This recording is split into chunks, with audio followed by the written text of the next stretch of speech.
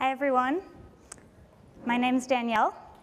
I'm the lead packaging designer at Ecovative, and I believe that packaging should never last longer than its product. We've all been there. We've all experienced the plague of overpackaging. Sometimes it gets recycled, which takes some energy. Sometimes it makes its way to the landfill, which is getting increasingly more expensive. Sometimes it ends up in the ocean. Not only is this harmful to wildlife, but when it breaks down into microplastics, it's making its way into the human food chain.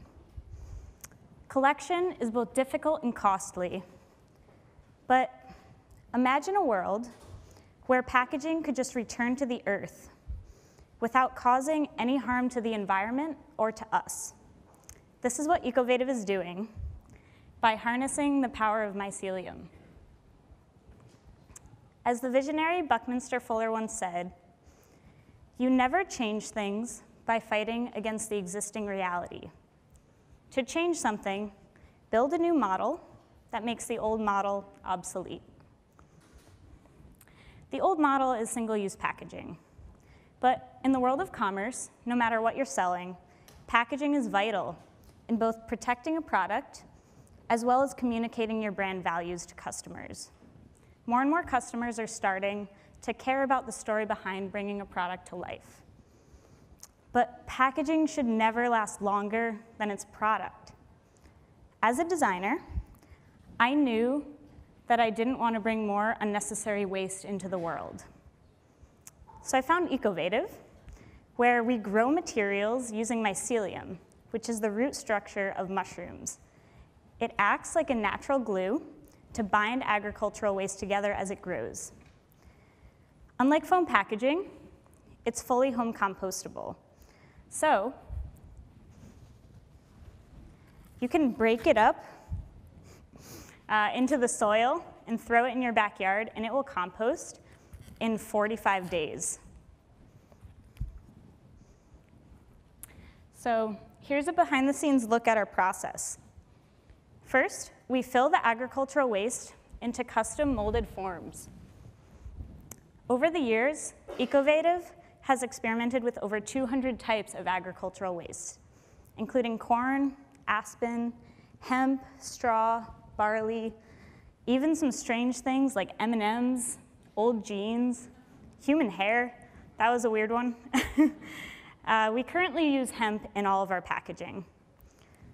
So we let the parts grow for 6 days in these forms.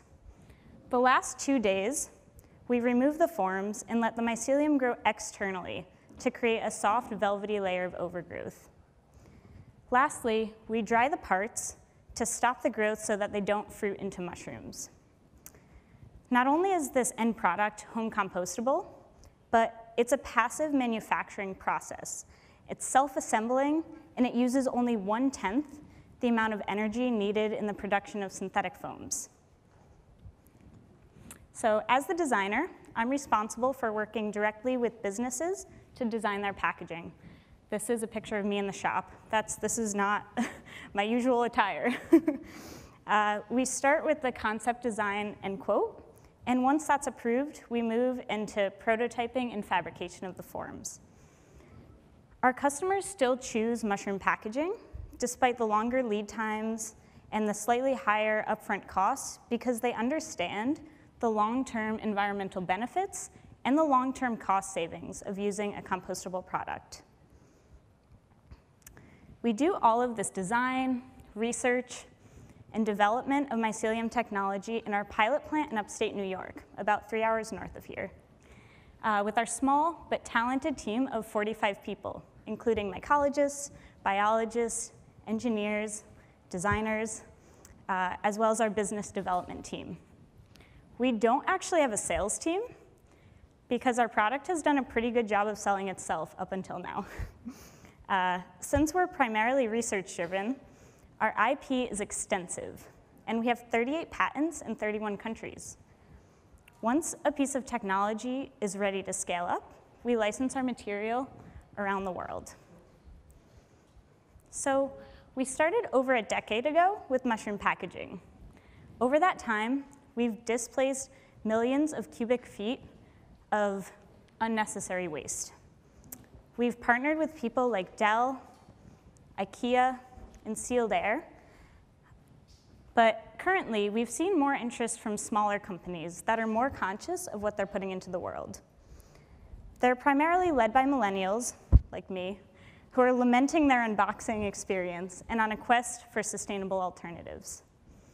Companies like Seed Health, Keep Candles, Ink Mill, Openly Human, and Hudson Hemp are all great examples of this.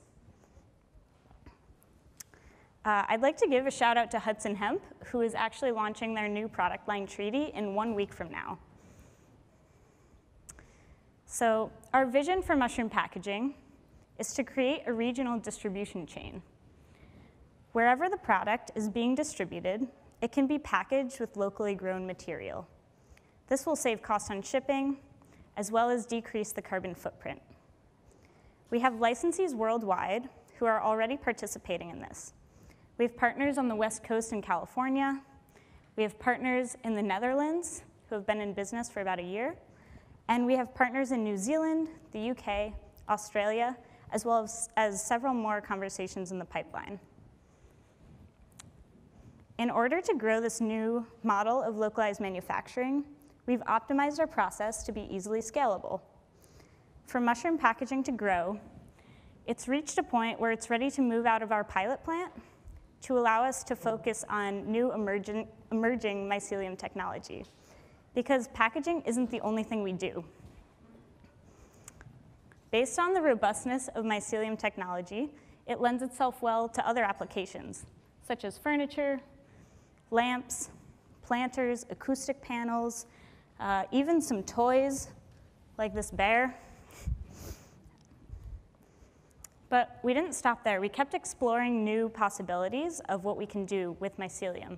And now we're able to grow pure mycelium, which lends itself well to applications in the cosmetics industry for single-use foam applicators, as well as face masks and other cosmetics applications, as well as textiles as a leather alternative.